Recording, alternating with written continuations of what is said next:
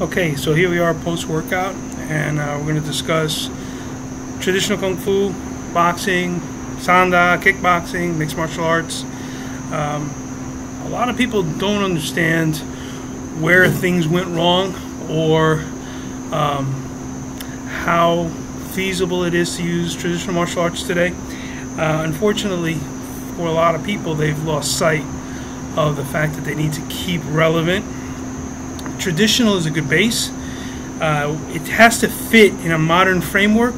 Modern framework being a combat sport, some form of competition, or if you're not in law enforcement, that's really the only other opportunity you're going to get to have people in front of you who are doing things that you're not expecting, that you're going to have to deal with. And that's not always the easiest thing. A lot of people are great until something changes and they don't know how to adapt. People teach techniques in a very structured way, and unfortunately the world doesn't work like that. You have to explain the technique, give an idea, a lead-in, a follow-up, have them play around with it, give them some pointers, work with them on it. I think that once people are in an environment where they have to deal with someone's aggression, it has to be free-form, and it has to be where they're in peril. They have to feel like they're going to get hurt. Point fighting doesn't do that. Most of the drilling styles, different exercises that we do, chi sao, even some of the swai jiao, depending on how they play it, we want a free-form practice where people can use techniques, and instead of doubting the techniques, they should doubt their execution of the techniques and their setup and their timing. A lot of techniques are around because they were used before and they were effective.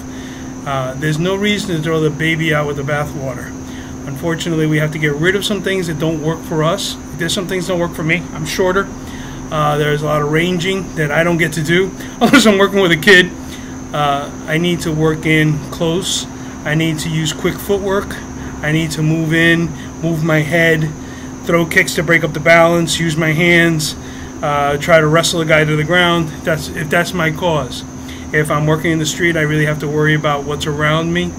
But I do have to get used to and always have in mind getting hit, the reality of combat, not the idea of the Shaw Brothers movie. I love the movies too, but it's not what we're looking for. And it's not realistic. And I think once we get that mindset where we change and we start looking for real techniques that work, and we learn how to apply them under stress, against someone who's not going to go with what you want, I think that's where we're going to find the true martial art techniques.